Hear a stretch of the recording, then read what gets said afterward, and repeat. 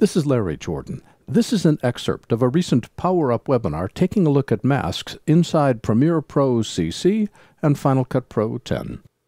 In this excerpt, we'll look at how to create masks for Chroma-Keys in Premiere.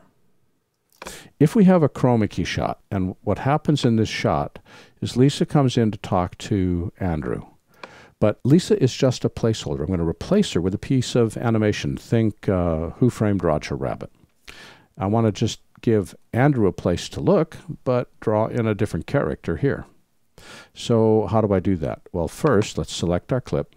I have Alt key turned off because I want to show how this works so you can see the green background.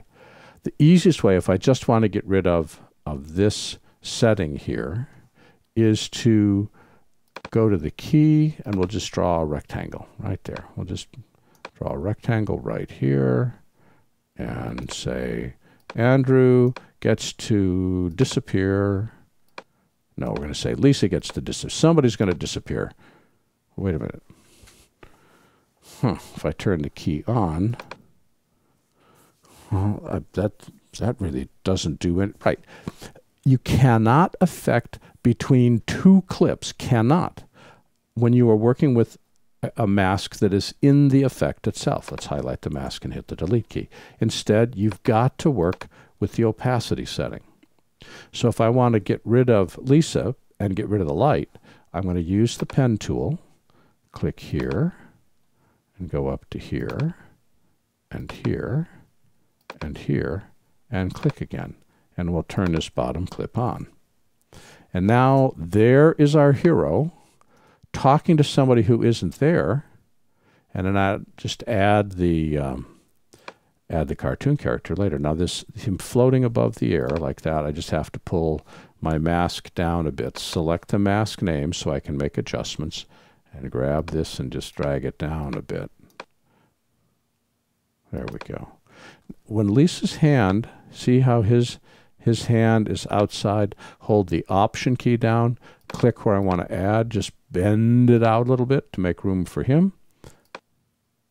And so his hand can now pass up and back as he's reaching, and I don't see Lisa and I don't see the light, and I've got plenty of room for him. If I wanted to, I could go to the Motion tab and just drag him off center. Hang on a second, twirl the Motion tab down and just drag him off center to give me a better framing, so I've got more of the totally doable. This is the sort of stuff we do with Chroma-Key all the time. In fact, if you're ever wondering how to shoot a Chroma-Key, center them up so that you've got plenty of room on the edges for them to move around. You can pan them wherever you want in the frame later, but you don't ever want to have a hand reach up and go out of frame or the top of the head go out of frame, because then you're locked in terms of how they're framed. This has been an excerpt of a recent Power Up webinar looking at masks inside Premiere Pro CC and Final Cut Pro 10. For the complete version of this online training, please visit my store at larryjordan.com/store and look for webinars 195A and 195B. By the way, if you need to stretch your training dollars, a membership to our video training library saves you money and time. You can access all our videos for a low monthly price of only $19.99. That's more than 1,400 movies, hundreds of hours, all in depth and all up to date. Our training covers a variety of software and technologies. We add new training several times a month. And for more information, visit larryjordan.com/membership.